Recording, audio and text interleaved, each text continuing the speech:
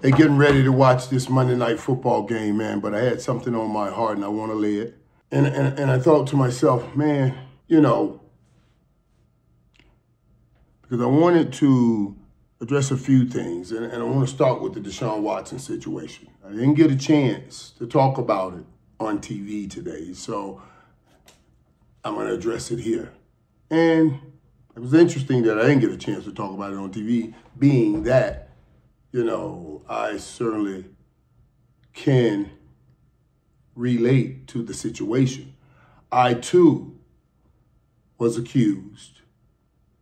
I also laid on the carpet on the football field with certainly a game ending, a season ending, and a career-ending injury while people cheered. All of it, I think, makes me uniquely suited to just share.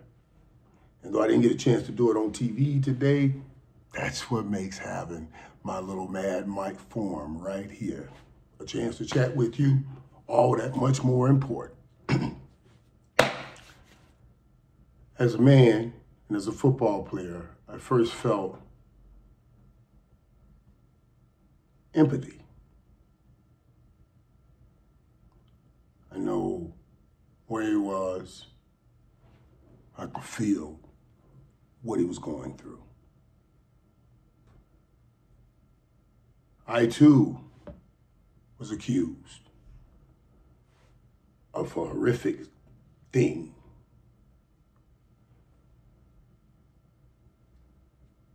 And then I had to go back and play football with everybody saying that I had basically done this thing. Well, everybody said I held a gun to a girl's head while 3 other dudes raped her. They told everybody I wasn't there. I don't know what you guys are talking about. I wasn't there. I wasn't there. But nobody believed me. And this thing ran for weeks. And I kept saying, guys, I wasn't there. It wasn't me. I wasn't there. Ultimately, I went through all kinds of situations about it. I ended my career a few short years later, laying on the carpet in Philadelphia with people cheering. Now, first, I would say this to you. After that accusation of a horrific act by me got out, and I was saying, I didn't do anything, I didn't do it, guys, I didn't do it, and the media scrum that followed me everywhere, questioning and saying I wasn't telling the truth. Even though in the end, when they found out, as I said, I wasn't there, it wasn't me. I sued everybody, won millions of dollars, got paid the money. They exported the girl, but I was never the same. I was never the same. Even though I wasn't even there. I was never the same. Because you try to build back to where you were. You try to get back physically, that's one thing. Emotionally, that's another thing. And spiritually, even another. And you're always thinking and wondering what is everybody else thinking and wondering about you. Now that everybody heard these horrific things about you. Building from that place is a hard thing. Because you see and look around and you wonder. And then you hear the little trips and jokes and all the little things that people say. But you gotta keep moving forward. And Deshaun Watson was trying to do that.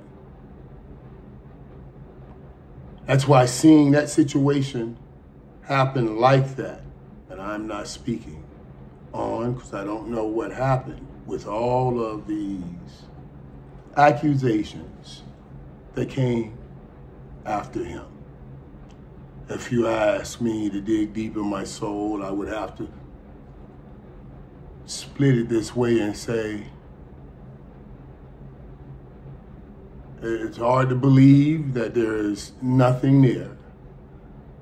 But it's also hard to believe that all 30 happened and nothing happened until the lawsuit happened. You know what I'm saying?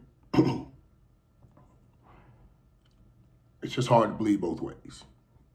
You know, it's hard to believe both ways. And I don't know. And maybe none of it happened. And maybe all of it happened. I don't know.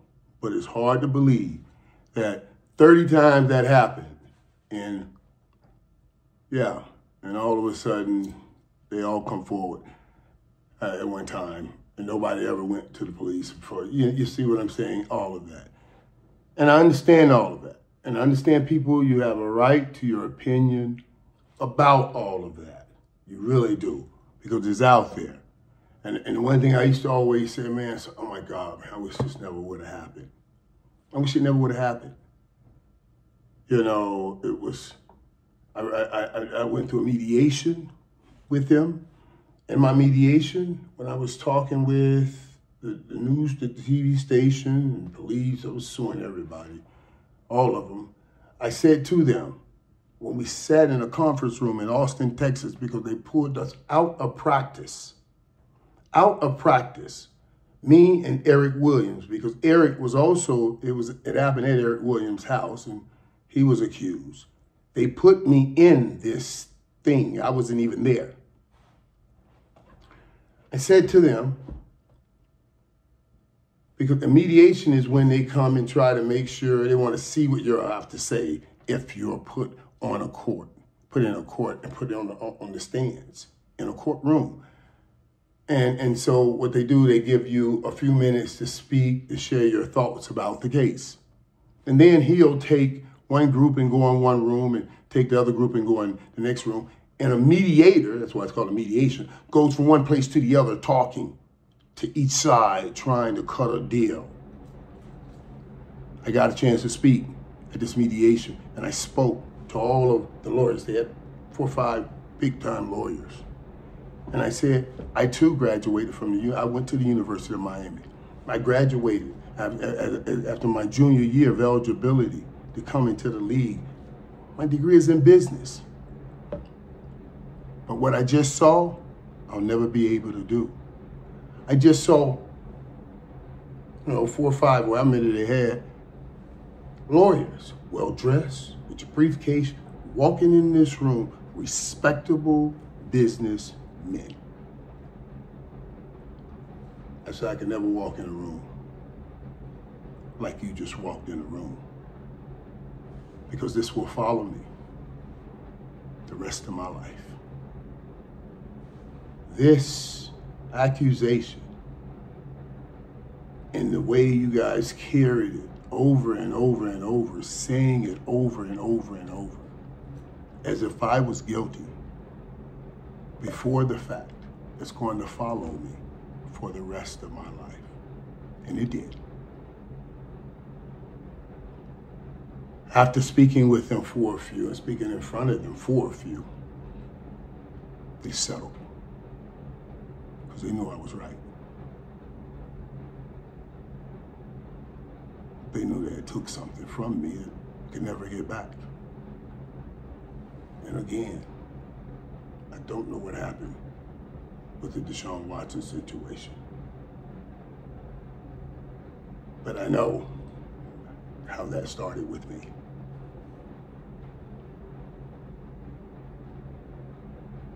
I've watched Deshaun Watson over the last couple of years, and I watch him try to fight back. It's a hard place. And I thought last year, right before with Nick Chubb going, I thought they had something going. And I thought they were working towards something. And then remember, he got hurt. Man, pushed back, then he's right back in it. And then some other case came up, and he's back in it. And I don't know. And this year, it just didn't look the same. But to have this man go down and to have them chant, you deserve that. You deserve it.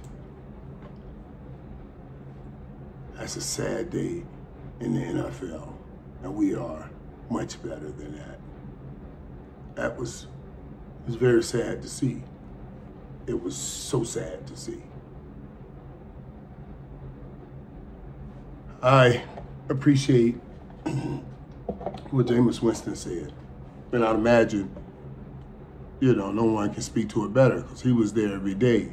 He saw Deshaun trying to fight his way back physically, emotionally, and spiritually, just like I said. And man, you could see the depth of hurt that he felt. Myles Garrett, I could see the depth of hurt that he felt. That's hard. That was hard watching it. It was hard watching it. And I'm just saying, man, I know we're better than that. I know Cleveland got some fans, and I know they're very passionate fans, and I love passionate fans. I myself, when I got hurt, I forgave and didn't even think about holding anything against Philadelphia for booing me or clapping when I got hurt or whatever. I remember the owner coming to my hospital room when I was laid up in the bed, paralyzed, and his lips were shaking because he was so hurt by what he witnessed. And I wanted to release him. I said to him, hey, we're good. Your fans are just passionate, just like me. I wanted to release him because he's a good man.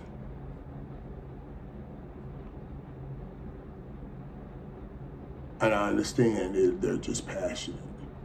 And I had been banging their butts up for about 10 years anyway, so I understood it that way.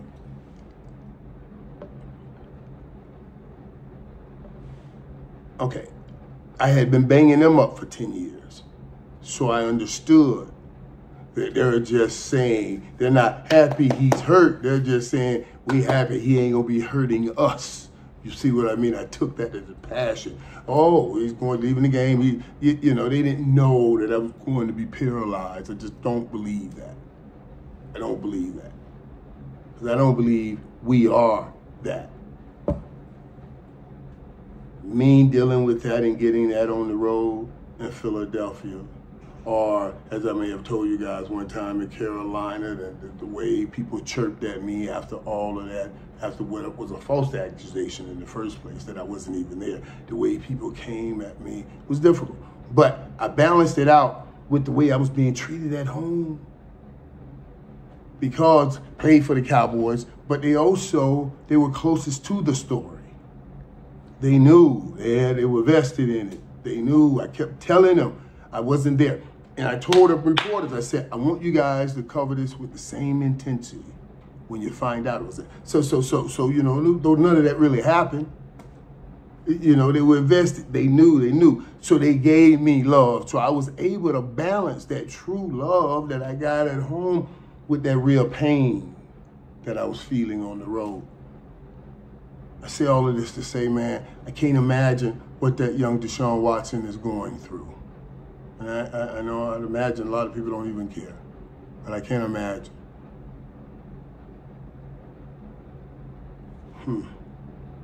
They got it on the road, and the people you're trying to fight for, you're trying to put yourself back together so you can best serve and deliver to them. When you got home, they gave it to you too. I don't know if he'll ever play football again. I certainly don't think he'll ever play in Cleveland. But I'm going to wish him the best. And all you Cleveland fans, hey, I know how this thing started. I ain't got no issue with it. I just think you're better than that. You're better than that. People may say, well, Deshaun Watson didn't want to come here in the first place, and you would be right. Remember, Atlanta was going to sign him, but Cleveland came in and gave an all-out guaranteed deal that I really thought was a great deal at the time. And honestly, think about this. If he had worked out, everything worked out great, they would have been having a big-time quarterback at $40 million when the number now is really $65 million. All right, $30 million and number $65 million. So they were ahead of the curve before those numbers jumped way where they jumped right now. But for some reason, he couldn't put it back together. And I'm just telling you how hard it is. Don't underestimate that kind of battle of putting it back together. All I want to close this with in this moment is just saying, I'm praying for you, my brother. I'm praying for everybody involved in this whole situation. And I hope somehow, some way, all of this pain leads to some kind of great promise, and maybe you can help somebody down the road or some kind of way. I'm praying for you, man. God bless you. All right, guys. Hey, listen, there's a couple more things. I want to make sure I say this. And remind me, Tuesday when we do our live stream, I want to talk to you guys about the Deshaun Watson situation. I want to hear from you and what you think of it. I think that's a hell of a conversation to hear. That's what we're going to talk about. I want to talk about that. I also want to talk to you about what you thought of the Russell Wilson situation. I thought that was interesting. You know, that was very interesting to see they put Russell Wilson in and what happened in Pittsburgh and the kind of kahuna it take to even have the you know what, to make that decision at 4-2 to go to Russell Wilson, and what Mike Tomlin did right there. A lot going on with that Aaron Rodgers and the New York Jets. You still didn't win that game, and you've been pulling all of those levels. First, the level, boop, head coach gone. Boop, we're going to sign Devontae Adams. And boop, you still losing football games. Where do you go from here? We must discuss that too. The big thing I want to talk about and talk to you guys about is Brock Purdy versus Patrick Mahomes. I'm going to break that down for you so well, man. I'm going to take that cake and break all the way back down to the main ingredients, flour and sugar. And I'm going to let you know which is which. Brock Purdy to Patrick Mahomes. I'll tell you why. That's a huge difference, man. When you talking about playing those two, now putting that perfect offense, oh my God. Brock Purdy looks great doing that, doing what he does, because he's always finding the right person and finding the right player. But remember, here's the problem. When Brock Purdy and Patrick Mahomes meet, that nobody's talking about, they're running the same offense. That means each defense sees that offense all day, every day. So now what defenses are doing, what Patrick Mahomes' Kansas City Chiefs defense are doing is saying, we know the offense you're running. We know if we're running double slants over here, you're going to read this man and throw to that man. So we're going to set you up. We're going to think, and we know, Brock Purdy, that you're great at making the right read. So we're going to make you think that that right read, and that's the right read, is open. And we're going to trap you. I'm a fool like I'm covering this guy, and your read takes you there, and in the last second, I'm going to intercept that ball and steal that read that you go to away. Now, the question becomes, and here's what I be telling people about Patrick Mahomes, the question becomes, can you pull that ball back down and play above the coaching and go make a play? You don't give Patrick Mahomes enough credit. You see, he can pull that ball back down and go above the coaching and makes a play. That's the brilliance. And this is the difference. You will see. Just like you saw yesterday, you'll see forever. Probably forever. Now, Brock Purdy, even though Patrick Mahomes, I think he's undefeated against San Fran, it'll take something, because you're talking about two quarterbacks and you're saying to one, okay, since we're doing, everybody knows what we're doing, now the one who's going to win is the one who can go above coaching. Above coaching. And nobody does that better than 1-5 Patrick Mahomes. Tomorrow, we shall talk about it when we talking together, one with another, on the Mad Mike. See ya tomorrow.